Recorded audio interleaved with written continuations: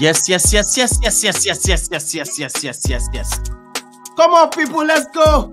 All right, John in the building. That's what they call me. This is One ISTV, Intercontinental Sport TV. We are back again on this one. Let's talk about these Spain players. I'm talking about the champions of Europe 2024 Germany. This is incredible. Let's talk about them. And I'm not going to be here alone. I'm here with this great man all the way from Canada. Mark, are you in the building? Talk to me. Mark, you're welcome to the show. What's going on, bro? It's all about Spain tonight. Talk to me, bro. Yeah, it's always fantastic to talk about all things sport, especially about winners, about champions that history will remember. And it's nice for us to talk about the Spanish champions. So we'll go through them one after the other. All right, please smash the like on the video, subscribe to the channel, share this video. What are you waiting for? Let's get straight into it. Mark. Let's start with this great man, the goalkeeper. Goalkeeper, talk to me, Mark. What's wrong? What's going on with this guy? Talk to me about him. Yeah, Unai Simon is the goalkeeper for Athletic Bilbao. He is a very good goalkeeper. He has an impressive height, 1.91 meters, and he only got his call up to the national team in August 2020. And by now he just has 46 caps and is already a Euro winner. At the beginning, he was shaky. He was making errors, both at club level and with the under-21 and under-19 teams.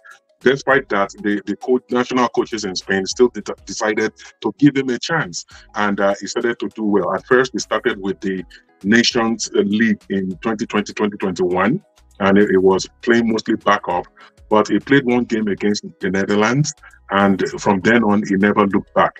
And during the just concluded Euro 2024, he made 15 saves. 15 impressive saves. You will remember one in the final when England were launching an attack, wanting to level the game to make it 2-2. He saved a shot that was goal bound, and the rebound was also played towards goal. And Dani Olmo, I think, was the one that headed it off the goal line. And so 15 great saves. He only considered 3 goals. He played 6 games, and he's still 27. So he got 1 yellow card, but all in all, he's a champion with Spain now.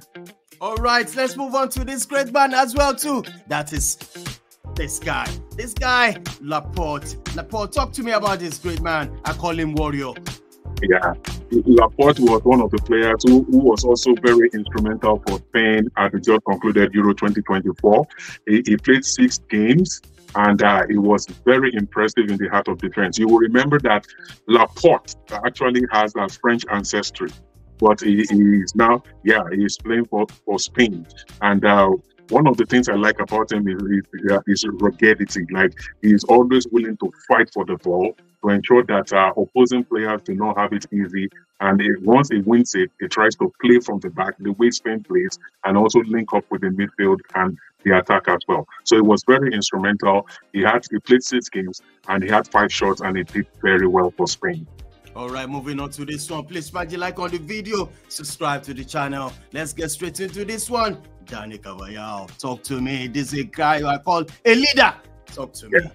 Dani Carvajal, anybody who knows him will know that he's a warrior and he's a veteran. He has been there, he has done that.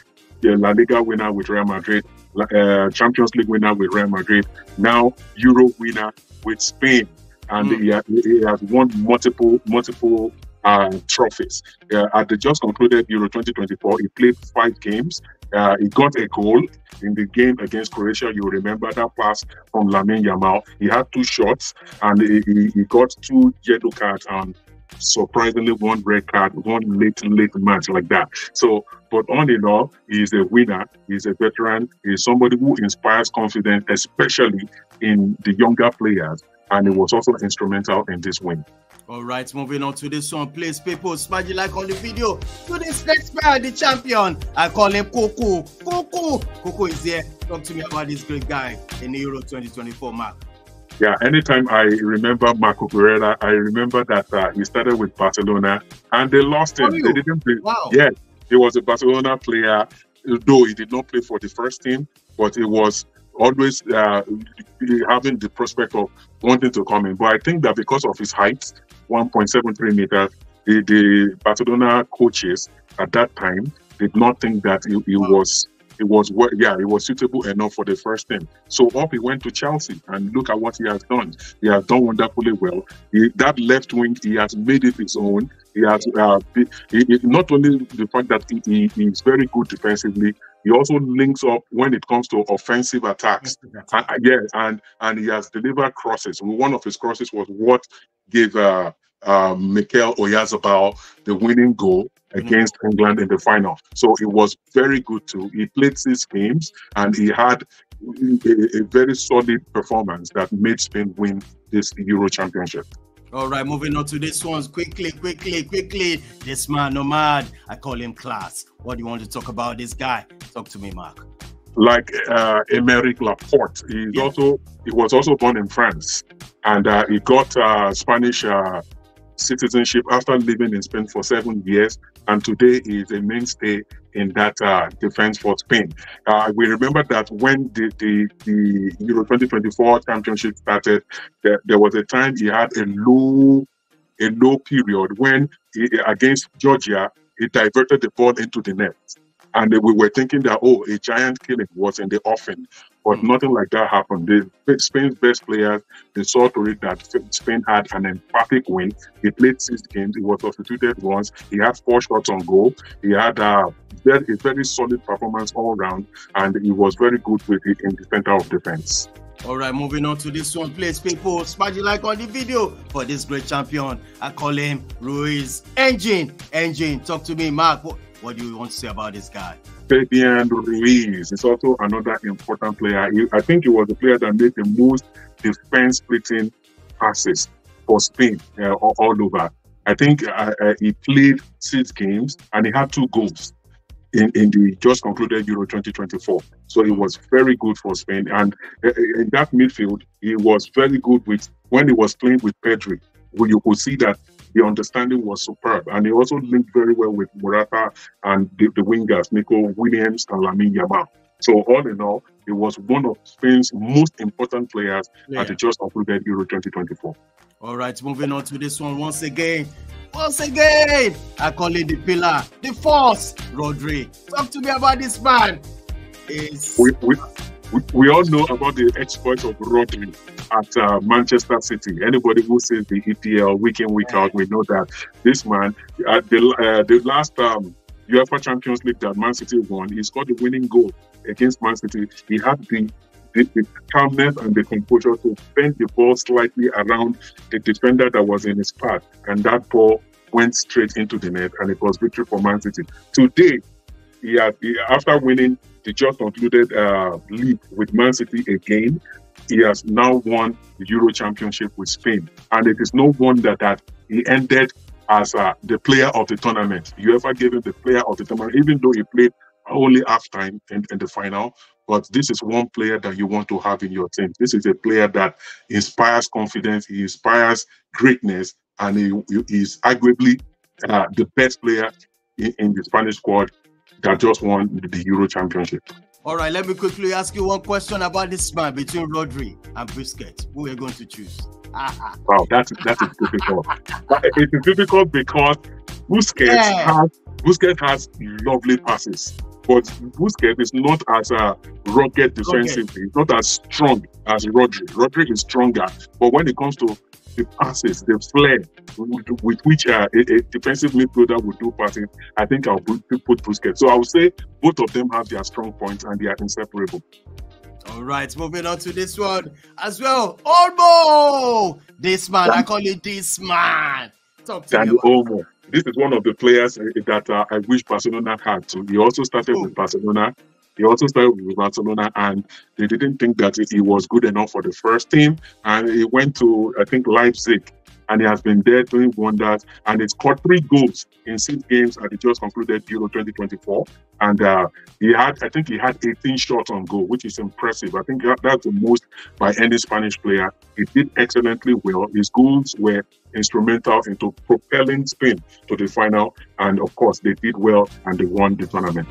All right, moving on to this one. I'm telling you, this guy, I call him Superboy Williams. Nico, talk about this guy.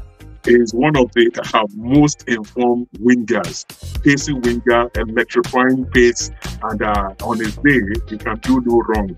Nico Williams too was fantastic. He played 6 games, he scored 2 goals.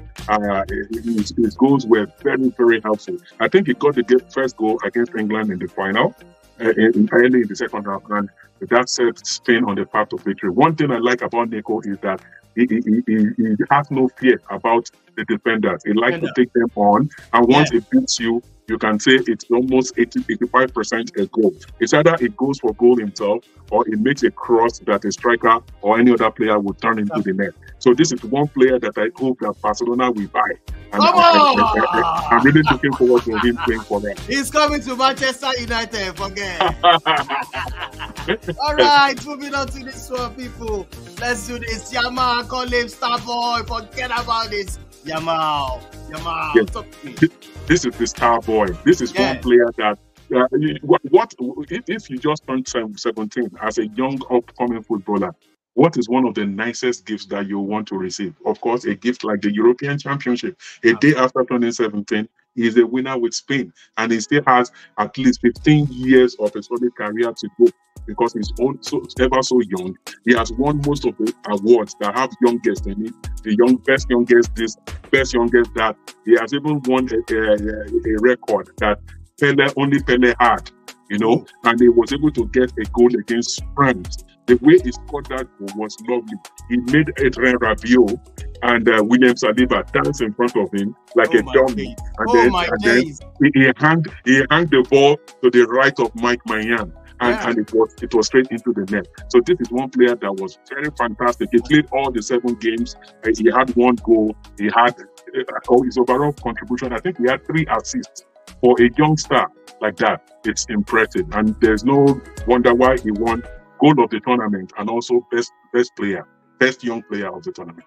All right, massive. Please smash the like on the video for Yamal. I call him the star boy. Moving on to this one. Morata is a player, a striker with an imposing height, 1.91 meters, but we didn't really see the best of Morata at this Euro 2024. I think the age is beginning to catch up with him. He's 31.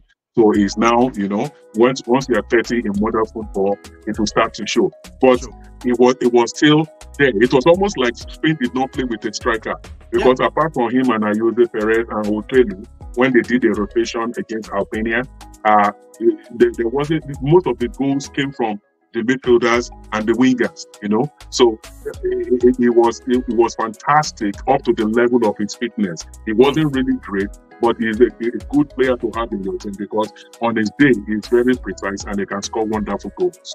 All right, moving on to this one quickly. The coach.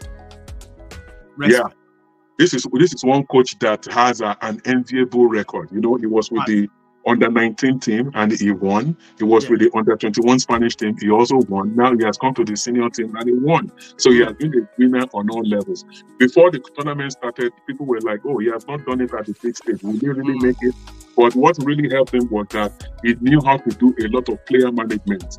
He had the wisdom in the last group game against Albania to rest his key players and to give the second string players the chance to play so that those ones will recharge their batteries and will be better prepared for the tournament ahead. And when he also was faced with some difficult situations, he brought in he made key substitutions, that changed the game, and that really helped. So he's going to be one of the coaches that will be up for the Coach of the Year award, and I will not be surprised if he really wins it. Yeah. Wow. All right, Mark, I want to say a big shout out to you. Thank you so much, Mark, for joining us on this one so much. I really enjoyed it. Thank you so much, bro. Thank you. All right. Please smash the like on the video, subscribe to our channel. This is how we're going to end this one. I say a big shout out to everybody that's helped us compilation of this. Mark, big up to you once again. All right. When it rains, it pours heavily. All right. Until the same time, when we come back for another juicy topic. I say, peace out. Bye for now.